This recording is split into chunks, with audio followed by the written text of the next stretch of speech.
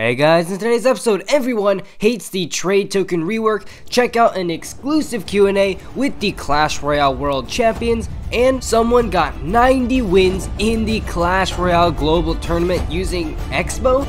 All that and more in today's episode of Clash World.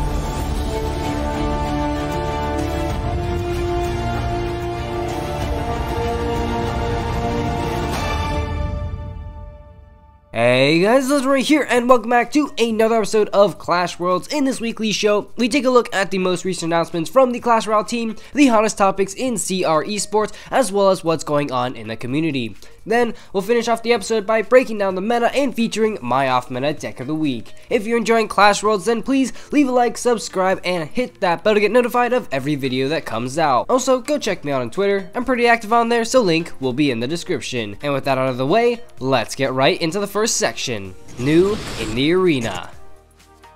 New in the arena is where we find out about what the SUPERCELL team has been up to this past week. Of course, the December update is now out. I'm sure all of you know exactly what is in the update, so I'm not really going to go that in depth into that. However, this update did come with a ton of bugs. Let's take a look at a Reddit post by Calcium001 on a pretty comprehensive list. Just to quickly go over some of the big ones, this includes just overall app instability with constant crashes, the lightning chest in tournaments seems to be bugged and unable to open, the tournament scrolling also is really sensitive, and some of the card descriptions are completely missing on several of the languages. Fortunately, however, the dev team has been working really hard to fix these issues, already going under several maintenance breaks just to fix glitches in the game. I really applaud the effort by the team here. Keep it up.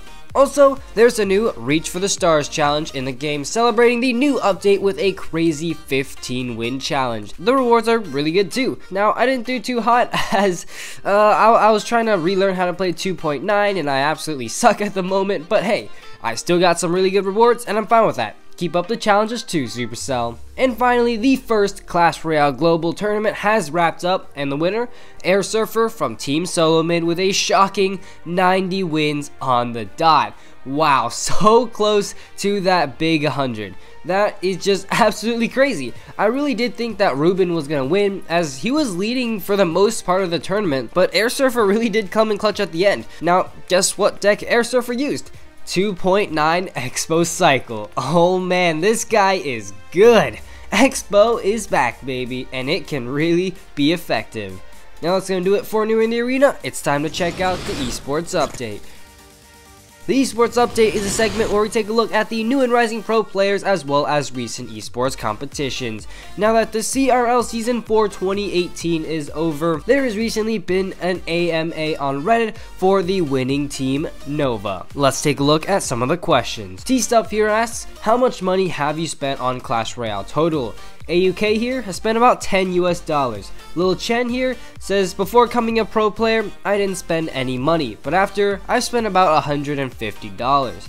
LCOP here says, I didn't spend any money before going pro. Sometimes I'll buy some emotes, but that's all. So, as you can see, it's definitely possible to be noticed as relatively free-to-play players, as these three and many other pros have done.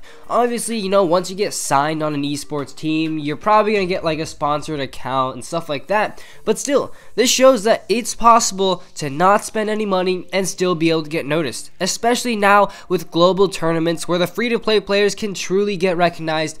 It's even easier than ever. Sevens here asks, how much time do you spend practicing? Do you also have jobs, or is competitive playing your source of income? AUK here says, I spend about 10 hours a day, as competitive playing is my only source of income. Lil Chen, he plays a couple hours a day, sometimes 1 to 2, sometimes up to 16. It depends. Wow, 16 hours a day of Clash, that's absolutely crazy.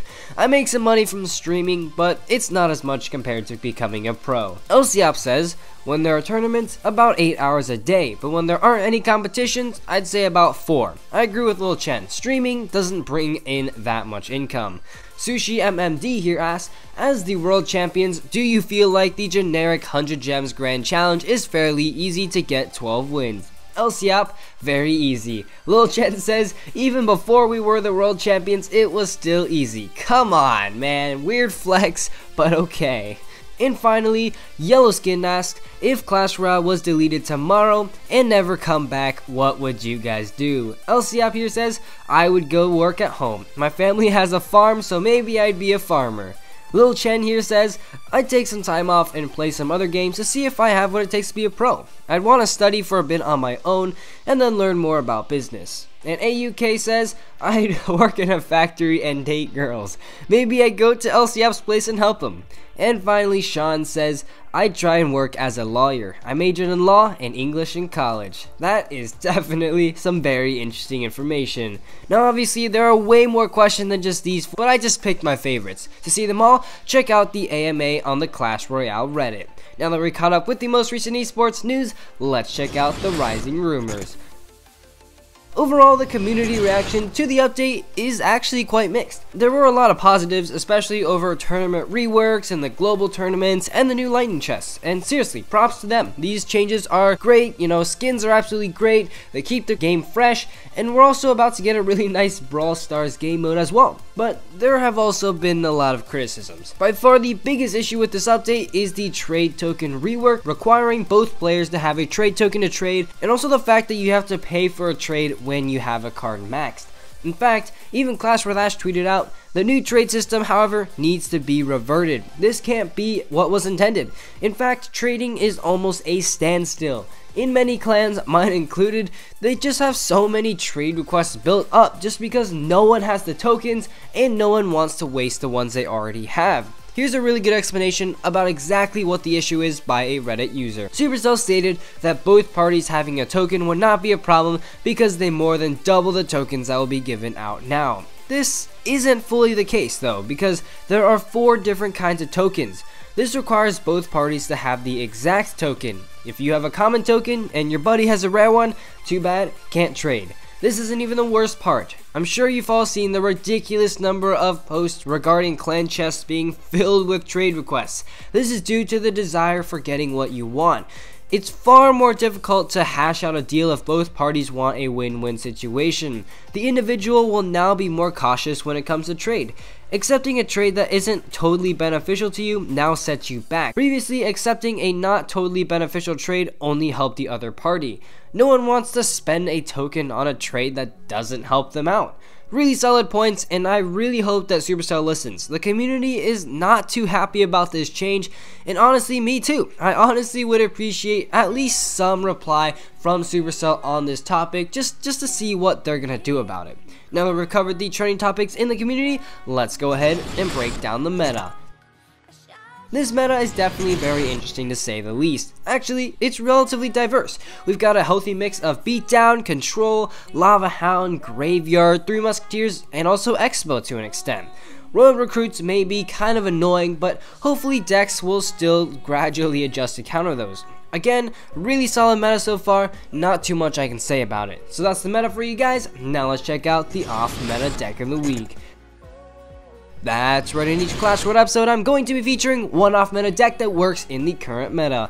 This week's deck was submitted by It's Your Boy Neon, and it's a Balloon Freeze Cycle deck. This deck, with its quick cycle troops, can very easily apply quick opposite lane pressure. In addition, utilizing your Inferno Tower on defense is crucial with all of your other bait-ish cards. Now the big thing about Balloon Freeze is that it is a one-push deck. This means that for the most part, just one successful push will take the tower. Overall, really fun deck to play, so without further ado, let's get right into the battle. Alright, so looks like this battle is going to be against John Garca from the clan Ghost Squad SV. Good luck to him, and starting off this match, we don't exactly have the best starting hand, so okay, looks like he's gonna go with a Mega Minion right there, so we'll obviously go in with a Dark Goblin, and let's see, oh, he's got a Hawk, so obviously Inferno Tower will go down to take that out. Now here, I'm actually gonna go in with some Spirit Goblins just to make sure that Dark Goblin will survive, and hopefully get some chip shots. No, looks like he's gonna send in a Barbell, but Inferno Tower will go ahead and burn that thing up, so we should be just fine. Now here,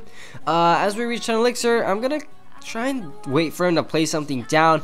If not, I might as well just go in with a... Okay, there's a nice... So that is one air counter out of cycle. So let's actually just go in with a balloon, see what air counters he has. Oh, wow. Okay, he's got Mega Minion in cycle. So this guy actually has a much faster cycle than I thought he did. And, okay, here we'll just go with Lumberjack. And then some guards, which will go ahead and hopefully split. Okay, nope, they don't split. Kind of a misplay on my part, so unfortunately it looks like we're gonna have to take a couple of Mega Minion hits, but let's see here. Let's see if he has... Oh, Skeleton Arm is going quickly, zap that out. Ooh, we can totally freeze the tower. Okay, let's go with a freeze. Boom, catching the Ice Wizard. We got a Lumberjack on the tower. Lumberjack survives the bar barrel. Oh man, that tower is taking an absolute beating. Tower's already down to 133. We didn't even combo that freeze with a balloon. That Lumberjack just did so much work. So anyways, here unfortunately that Hog's gonna get quite a few hits onto the tower. Well played on his part. But we're still in a relatively big lead, and here I'm gonna go in with a Dark Goblin with the bridge so that when the Lumberjack dies, it'll rage up the Dark Goblin. And oh no, okay, I guess that was just a complete waste of 3 elixir. I thought the Lumberjack wouldn't reach the tower, so I was gonna get a rage Dark Goblin to try and lock it, but looks like that was just a waste of 3 elixir, and yeah, so as we head into double elixir time, he's going to go and use a Mega Minion in the back, so I think I'm going to go with a balloon. That's one of his big air counters out of cycle. So, okay, he's got an Ice Wizard right there, so let's just go and get an Inferno Tower down for that Hog, and then we can go ahead and get a freeze onto this stuff right there. Hopefully get the balloon into the tower, and oh no, that Mega Minion's going to connect onto the tower. Alright, that tower's finished going down, but fortunately we actually do take that right tower down really low. And man, that Mega Minion just did so much work right there. So let's see here. This is actually not looking too good right here. Let's see here. Okay, let's go ahead and get an Inferno Tower down for that Hog right there. Let's go and get a Lumberjack down. Oh, that Lumberjack is actually doing so much damage onto the King's Tower. So here, let's go ahead and get some Spirit Goblins down to take out the Skeleton Army. And I think we're fine with about 20 seconds left in this match. So yeah, things are looking pretty good. We obviously have the Inferno Tower to stop the Hog. So the Hog won't be doing any damage onto our King's Tower. We have guards are really solid. So but anyways, here let's go with the guards balloon push because he uses Ice Wizard, he uses Mega Minion. There's nothing in cycle. 4 seconds left, 3 seconds left. That tower's going down, nothing he can do to stop it, and we're just gonna have a relatively easy victory over this Hog deck. Did kind of almost choke right there, but you know, we ended up pulling out the dub at the end. So there we go, that's the off meta deck of the week. I definitely recommend you guys give this deck a try. The new freeze is actually really fun to play, as it can actually like one-shot bats and stuff like that, which is definitely a really interesting mechanic that you can try. If you want to submit your own deck to be featured, feel free to leave it in the comment section below. But unfortunately guys, that's all I've got time for in today's video. If you enjoyed, please leave a like down below, as well as a subscription to my channel. And as always, this is Legendaray, and I'm signing off. See you guys next time.